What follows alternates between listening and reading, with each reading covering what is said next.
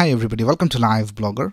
In this video, I'll show you how to fetch all the labels or categories in your Blogger website with JSON using JavaScript. So let's get started.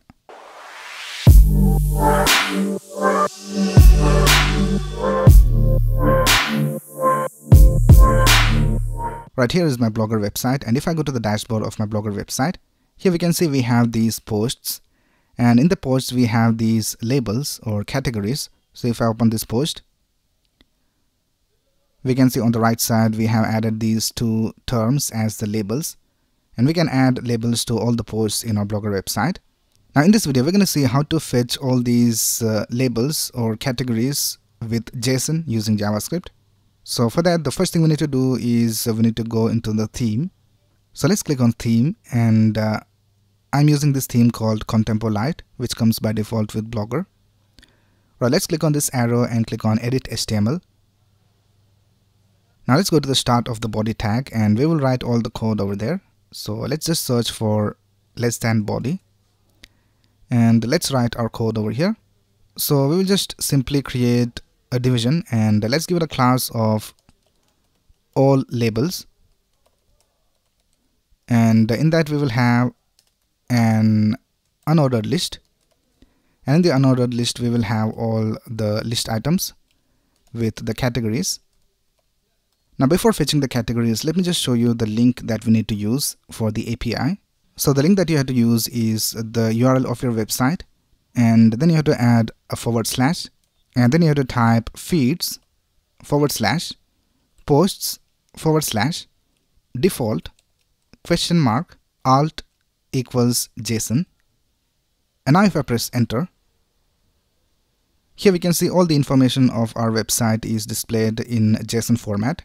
But by default in the browser it will display like this. So you have to use an extension called JSON formatter. So you can simply install this JSON formatter for Chrome, and then you'll have this option to view it in a parsed format. So this is how the JSON data looks. And here we can see we have a lot of information about our blog. We have the version, encoding, and all of those things. And this field over here is the most important thing that we need to have. So if you scroll down here, we can see we have the categories listed over here. We have an array of objects, and we have all the categories displayed over here. And if you scroll down even more, we have the title of our blog, and we have the subtitle. So if you open the website once again, here we can see this is the title. So here we have the title, Live Blogger, and this is the subtitle, Learn to Create an Awesome Blog. So here we can see we have the subtitle displayed over here. In the same way, we also have a lot of other information. And if you scroll down even more, we have the author information.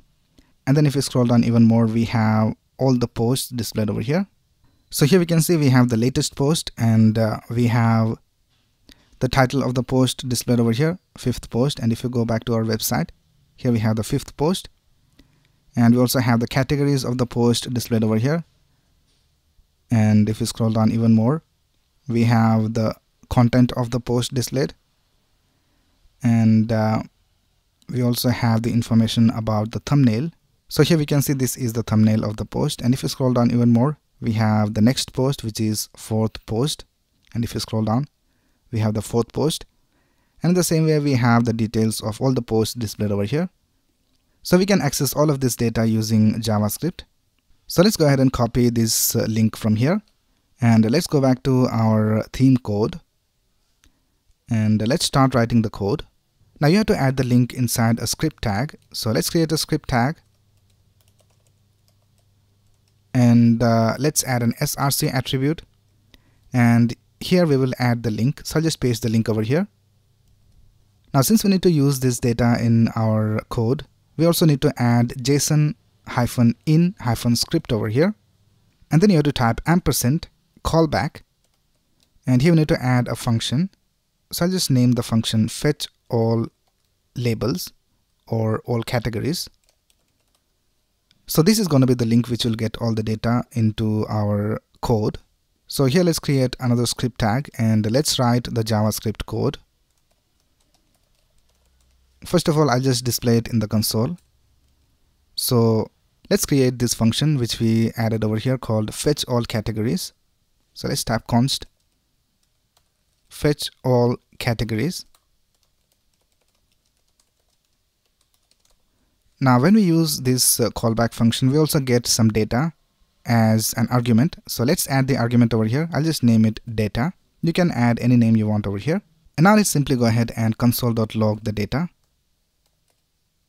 So let's type console.log data and let's see whether we have the correct data being fetched. So let's click on save. And let's go back to our website and let's refresh this page. And let's open the console and let's see whether everything is working alright. Let's go to console. And here we can see we have some errors. So let's go back to our code.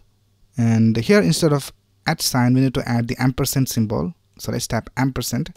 And since this is XML, you have to type &amp semicolon. And let's save it.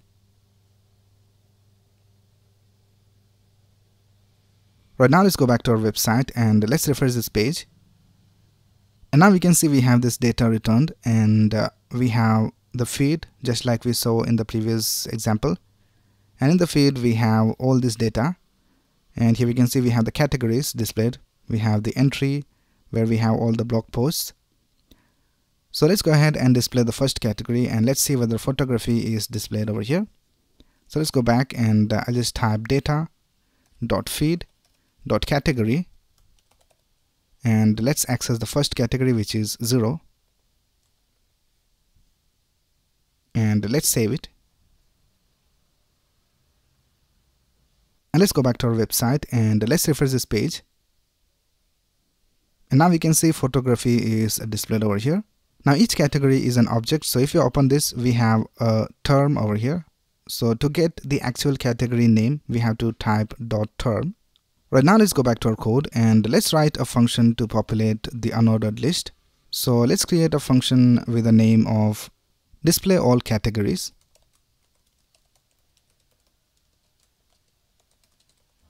And we'll pass the category to this function. So let's call the function over here. Let's type display all categories and let's pass the categories. So let's type data.feed.category. And now we can simply delete this line of code. Right now let's write this function. Now here in this function, I'll just call it categories. You can name this anything you want. And since there are multiple elements in the categories, we need to loop through all the elements. So we will use a for each loop for that. Let's type categories dot for each. And I will call each of the categories C. And let's create an arrow function over here.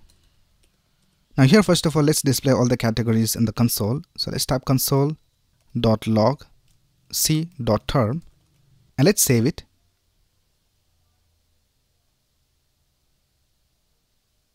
And let's go back to our website and let's refresh this page. And now we can see all the categories are displayed over here. Now the last thing we need to do is add all these categories inside this UL. So what we need to do is we need to create the list items inside the JavaScript, and we need to append the list items inside this UL. So for that, first of all, let's access this UL. So let's type const all labels list. You can name this anything you want, equals document dot query selector, and here we have this class of all labels. So let's type dot all labels UL.